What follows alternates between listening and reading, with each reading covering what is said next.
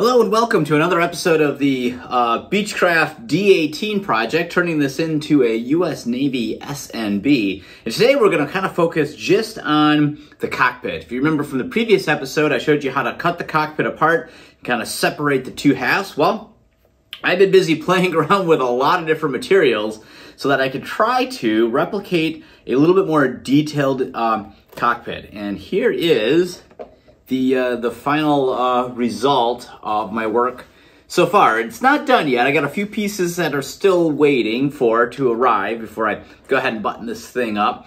But I just want to talk about some of the things I used to create the cockpit here, which I think actually came out okay. Is it going to win a scale model contest? No, absolutely not. Is it going to win Top Gun? No, probably not that either. But when you put the canopy together, and it's sitting here in the shadows of that's created when you button this thing up, it actually looks fairly convincing. And really, that's all I'm looking at doing. I just want to bring enough detail to the aircraft so that it looks a little bit more convincing, a little bit more realistic. But I also know that it's not going to win any scale modeling contests at all. So a few of the products that I used when I did this, normally I would have, if I had my CAD software, I would have designed up the entire cockpit, everything inside here in SolidWorks. I would have had it 3D printed. I would have cut all the foam out of here and put in all those 3D printed parts and really made a really awesome looking cockpit, right? Well, that wasn't an option since I don't have CAD available to me right now. So I had to do things a little bit old school, meaning I had to go wander around a hobby store looking for different items that I could use to fabricate the interior. And of course, and do this pretty much on a budget too. You know, it's like I don't want to spend an absolute massive amount of money just in the cockpit here that you really only see just a mere fraction of. So I'll talk about the supplies I got, then I'll kind of talk a little bit more on what I did to update the cockpit here.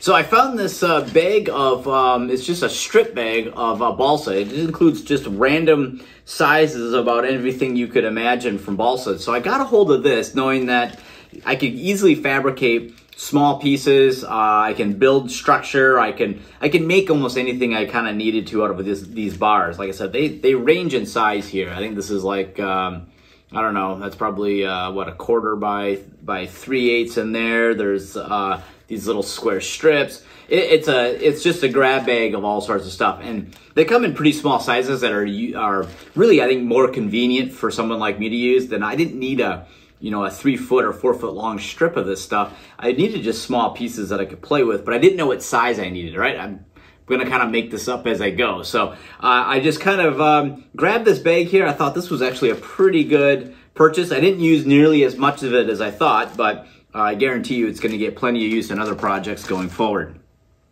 Then I picked up two different types of foam here. I got some, this stuff here is just about a 1/2 inch. It's actually 0.6 inches by 12 by 12. This is, what I loved about this stuff is it said it's easy to paint, which is, I'm like, wow, easy to paint. And it was $2 whole. So for $2, I'm like, yeah, I'll give that a shot. And then I picked up another piece here that's 1 inch by 6 by 12. Also, it says easy to paint. So, a little lesson learned about easy to paint foam that you find at a hobby shop. When it says easy to paint, it means it's easily deformed by paint is what it should say.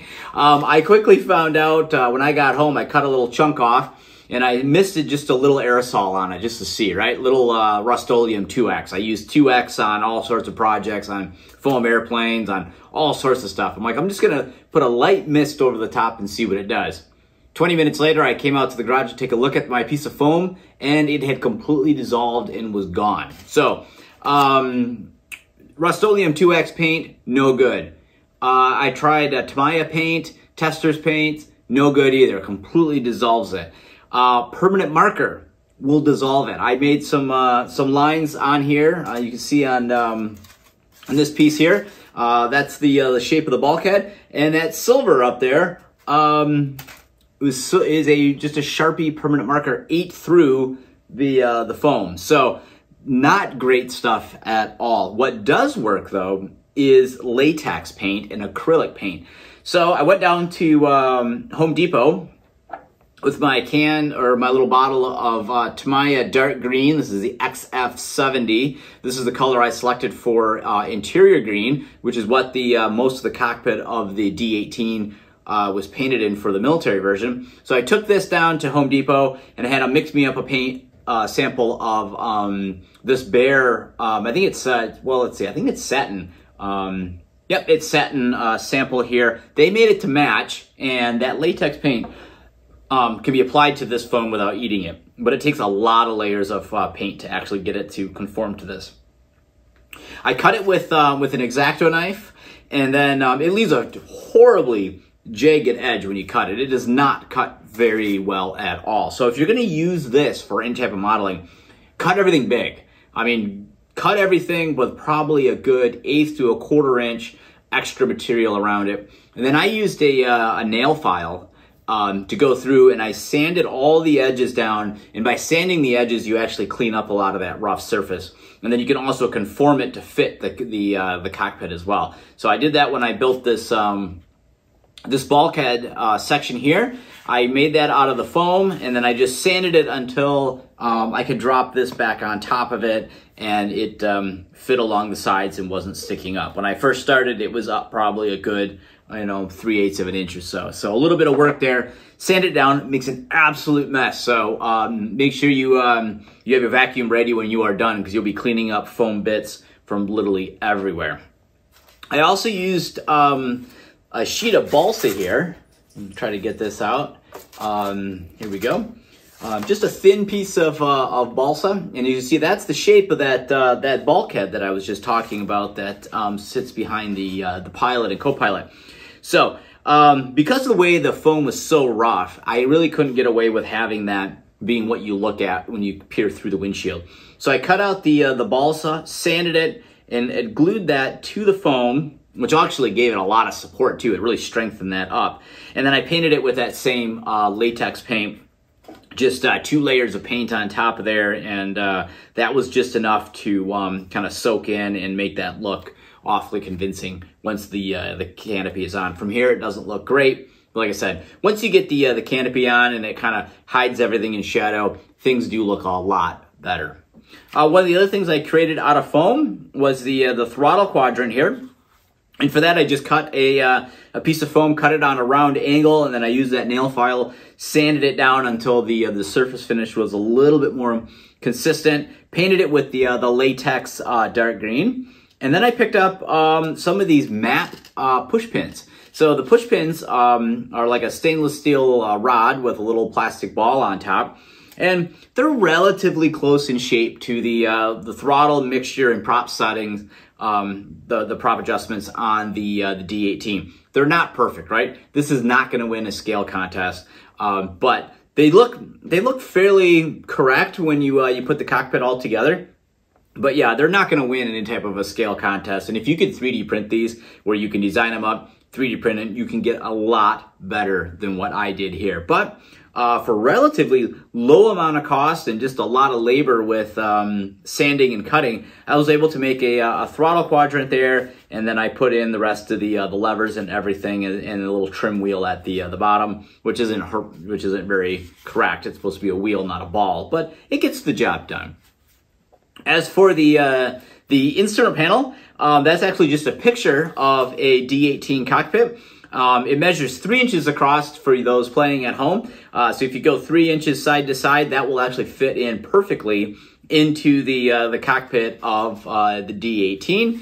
And since it has a little raised section above here with some additional gauges, which appears to be more prevalent on the military versions than the civilian ones, I went into my strip bag of balsa, cut a piece, sanded it, and glued it into place. And then I covered the top of the cockpit instrument panel here with matte black vinyl. That helps in case the foam underneath gets hot and starts to bubble up a little bit. It just kind of helps make that surface look a little bit better. It's not great, but like I said, once again, once you put this all together on here, it starts to look a lot more convincing. So the pilots needed something to hang on to, so I really wanted to find a design online of the actual yokes that the D18 uses. What's interesting about them is they're a lot like the P-38 Lightning, in which the like if you're in the pilot seat, the control column actually comes up from your side and then comes up at an angle, and then the wheel or the yoke sits in front of you. That's so you can actually get your legs in underneath. The co-pilots comes up from the opposite side, so they kind of come up, angle in, and then the yoke sits there.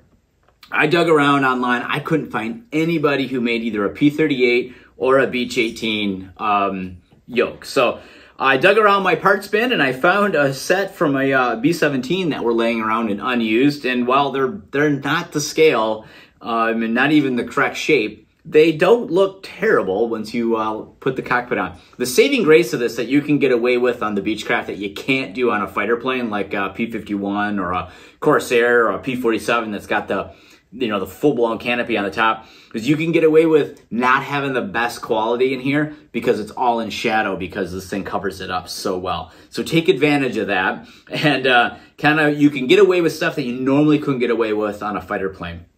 And while I was working on this, I actually was thinking back to a number of years ago. I went to an exhibit at the Museum of Science and Industry in Chicago, and they had the original props on display from the Star Wars movies, from the original like 1970 or late 70s, early 80s Star Wars movies.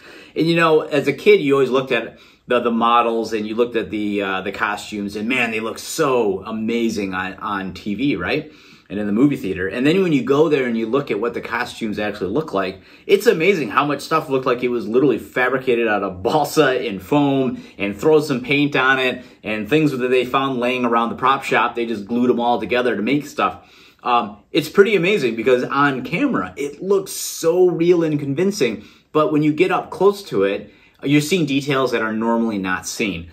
The cockpit of this is a lot like that. You can get away with maybe not being so perfect and just live with the fact that it's going to be in shadow, and that's going to help hide it. So moving back, we talked about the yokes. Going to go on to the pilots now. We talked about them just a little bit. These are the 1.1 meter Warbird pilots that are available from Horizon Hobby. Just go right to the website, type that in. You'll find these guys. I did add the felt on the collars to kind of replicate the Navy fur collar that they would have used on their intermediate flight jackets.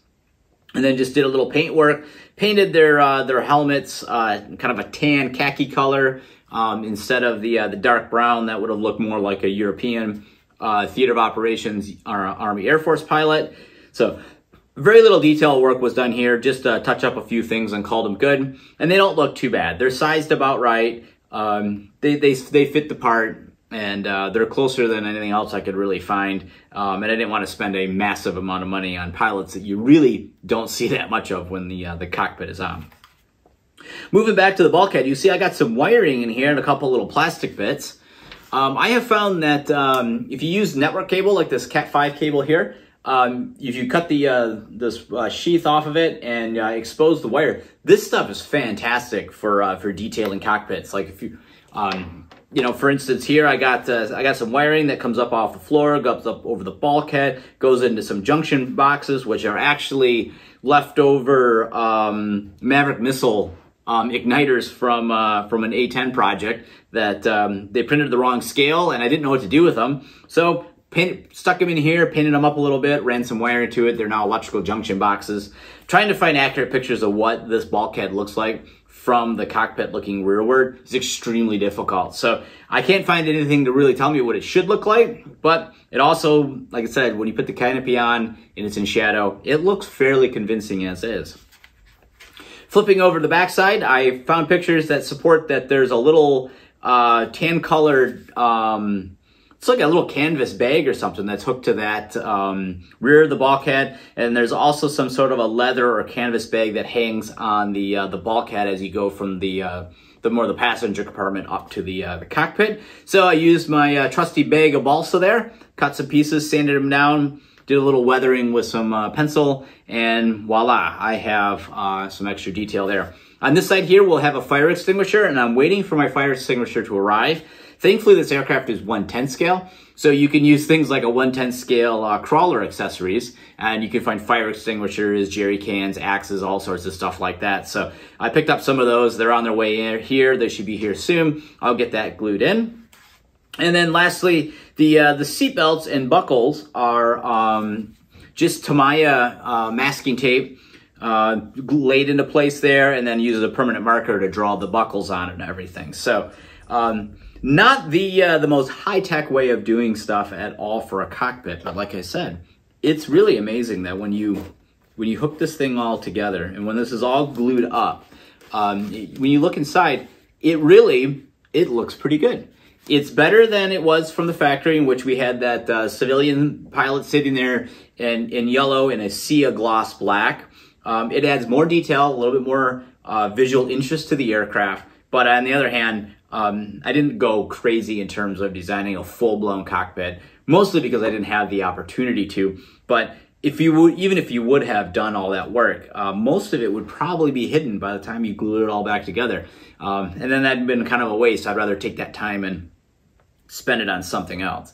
One thing I will touch on before we move off this subject and on to the next one is on the inside of the cockpit here. I did paint this. I talked about that last time. This is kind of supposed to replicate zinc chromate, and this is interior green around the window frame. And then I took another one of those little Maverick missile igniters and glued that in here with a wire coming off of it from the Cat 5 cable. But when you put it all together, you can't see it anyway, so kind of a waste of effort, but it's there. Who knows, maybe if the lighting is just right and the airplane is inverted, maybe you can see it. But that's another case where I did the effort, but not really warranted. So if you're doing one of these yourself, I wouldn't bother doing anything on the inside of the canopy here. You really can't see it. So if you guys got any questions, by all means, leave your comments below. I had thought about doing a little bit more of a how-to video on how I made a lot of that stuff, but to be honest, it was a lot of trial and error and a lot of messy just playing around with stuff, and not something I necessarily thought was worthy to do a video of, because it was like a lot of sitting around staring at all this stuff and sanding and playing around with what I had available to see what I could do.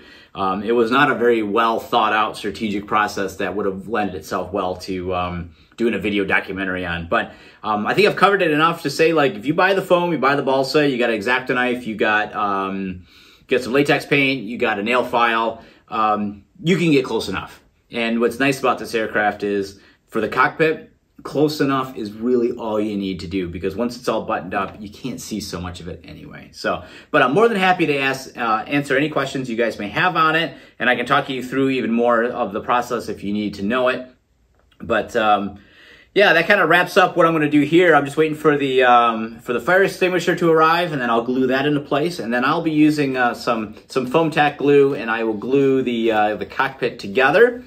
And then mask off all the windows, because the next step is we're going to start moving away from the cockpit detail to actually painting the aircraft. So I'm starting to gather up all the supplies needed for that, starting to put my strategy together on how I want to paint it, the order I want to paint it, and that's what we're going to be covering next time. But this pretty much wraps up the cockpit. I'll probably do one more final one just with the fire extinguisher installed, just to highlight everything I did before we buttoned it up. But for now, this one's done.